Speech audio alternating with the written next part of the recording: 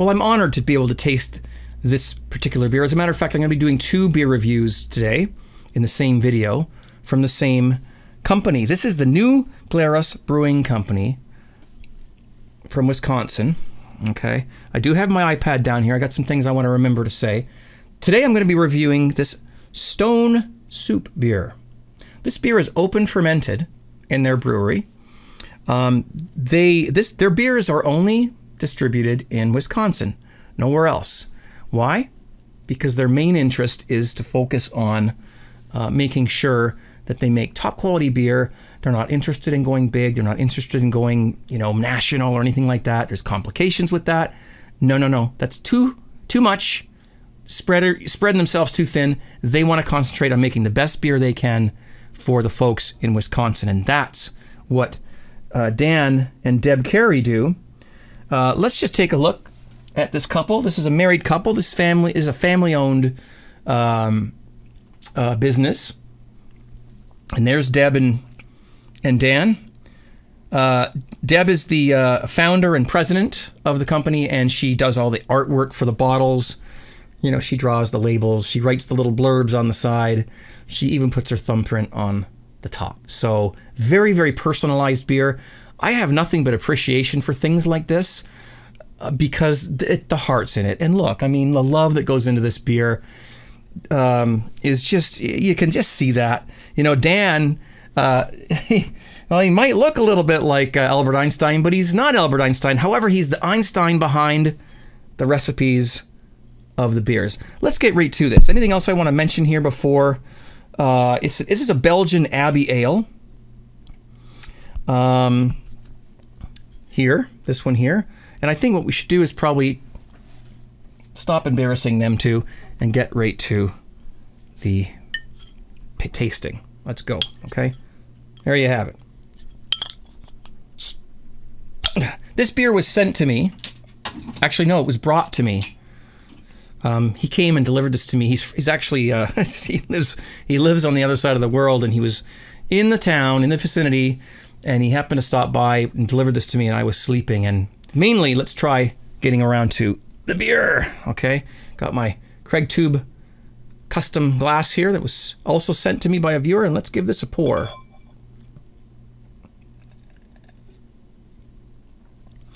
Now, I can't get this where I am here, and nobody else can get it outside of Wisconsin, so it's very nice to be able to give it a whirl. I don't see an ABV on here, but they do. She puts a little blurbs on each bottle, and they sign it. It's so personalized. Gotta love that. It's almost like it's home brew, really. That's the way that is. So there's the beer. Oh, it's beautifully carbonated. It's got nice balls, nice and cloudy there.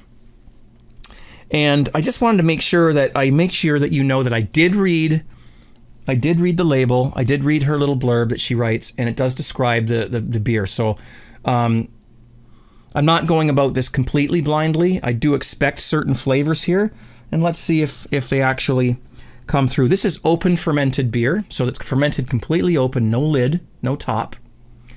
And it looks wonderful, nice velvety head. Disclaimer, I'm not a professional beer judge, okay? I'm just doing this because I just feel like it. And I'm honored to have this beer in my hand. Let's see what we've got. I can definitely smell like a spiciness, and they described in the on the bottle cloves and ginger. I can definitely detect the cloves in the aroma. Nicely aromatized with that. Can't quite detect the ginger yet, but let's give it a taste. With no further ado, let's do this. Cheers, guys.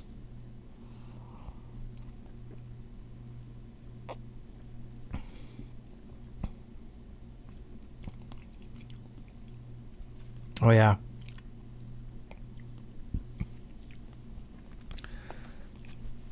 That's very, very pleasant. Definitely taste the cloves. The ginger.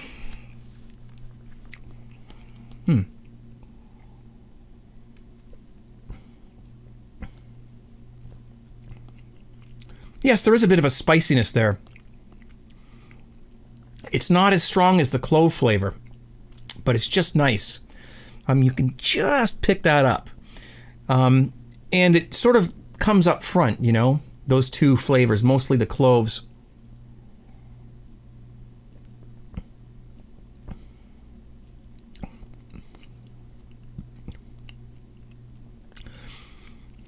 And as described on the bottle, yes, at the end, as it's going down, you sort of get that nice, smooth, warm, malty backbone to it. So it's kind of a two-stager, where you get the spices up front and the sort of maltiness underneath at the back. The carbonation is awesome. Got a nice little rising bubbles there. Nice little cap on it. Great carbonation.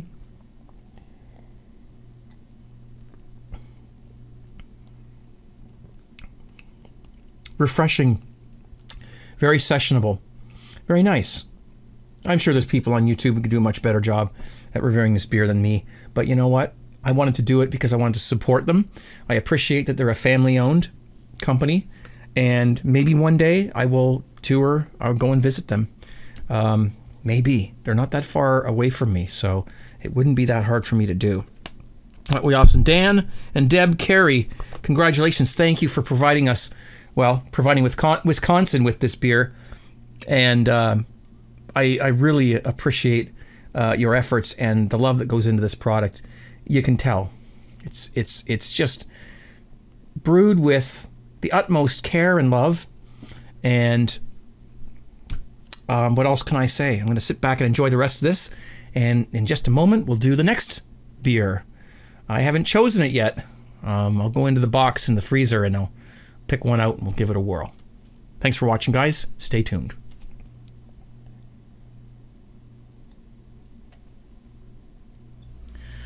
Okay, second beer I'm going to do here from the new Glarus Brewing Company is a Spotted Cow.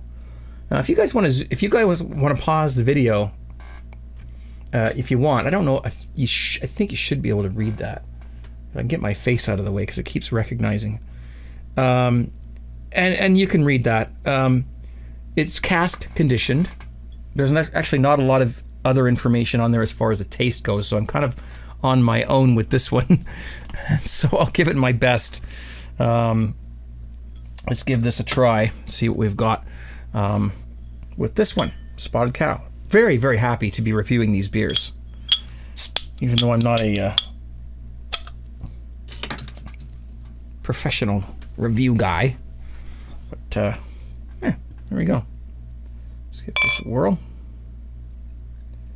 See what the difference is. They're a similar color with the last one, giving it a little bit of more of an aggressive pour, and it has some yeast in it. So I'm letting the yeast. Apparently, it's they've left some yeast in the bottle. So we've got a little bit of haze there, a little bit of one finger head.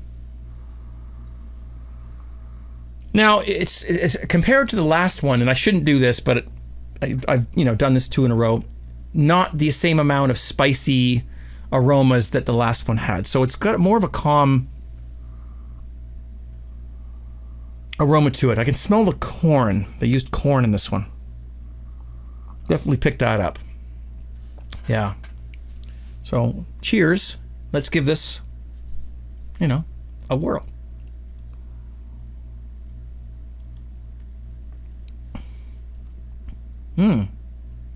Wow. Oh, definitely something different there.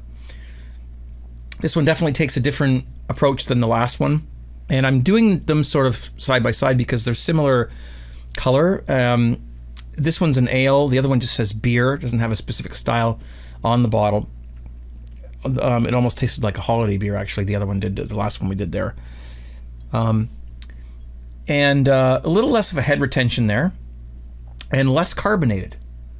It's not as carbonated as the previous one. And again, I'm sort of doing them back to back. So let's see what else we can pick up here.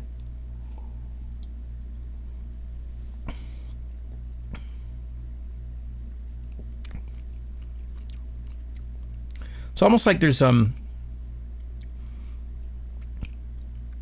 it's sort of fruity, like trying to pick out like pear or banana or something like that. Somewhere in between pear and banana is sort of what I get, but it's very mild. It's actually, you could get quite I think it's 4.8% alcohol is what I looked up, but I don't know if that's true or not because I can't remember. You could probably get quite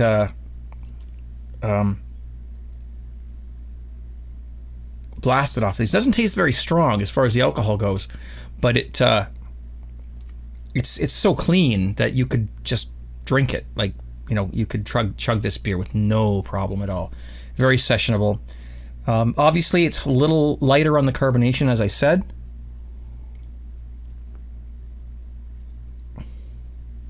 Yep, definitely.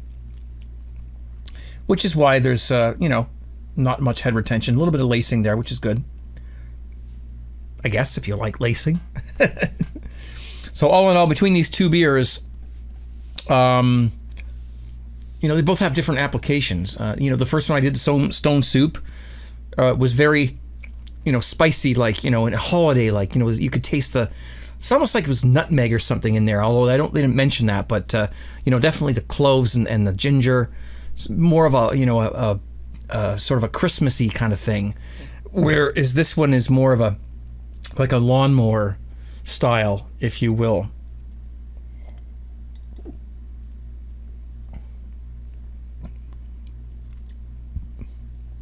Now, it's not like a craft, it's not like a, it's not like a store-bought, like, commercial beer, you know, Coors or whatever. There's more to it than that. It's not just some, you know, beverage that has some little bit of flavor and gets you drunk. There's definitely a nice flavor to it. And although it's very sessionable, it's also pleasing on the palate, is the best I can describe as a non-professional beer review guy. And if I was to, you know, compare the two, I think that, you know, they both have their place. The Stone one was definitely stronger tasting, more of a you know, a crafty kind of tasting beer, whereas this one is more just a lawnmower. Shouldn't say just, because it's so much more flavorful than, you know, your average commercial beer. But it's still very sessionable. Yeah, I could sit here and drink these all night. And you could chug this. You could chug this. I won't, because I have work to do here. But you could chug this so easily because it's not very carbonated, and it would go down very, very easily. I'll do a little chug, okay? Not the whole thing, because I want to enjoy it.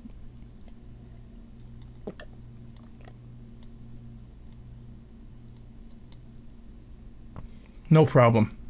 You could chug this thing like there's no tomorrow, if that matters to anybody. But that's a waste.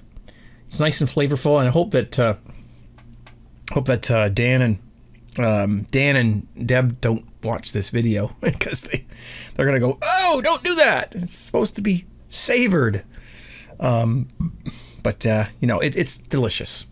So, you know, guys, if you have a chance to get this Wisconsin brew and try it out, or if you live in Wisconsin, definitely give this a try. I approve. This is good beer. I mean, it's so much better than the stupid, you know, mass-produced beer that you can get all across the country. And they pay for they pay high prices to have their beer in the front row center on the shelves, and it's a cutthroat industry. These guys aren't into that. Okay, they just want to make good beer and please people with it in their state of Wisconsin. And the fact that they're just doing it, the two of them, I'm sure they've got other people working, but it's, you know, anyway, I appreciate this being delivered to me. Thank you, Urs. I can't thank you enough for letting me try these beers. Well, that's about it. I guess I should, I think I'm rambling. Let's sip this again and just,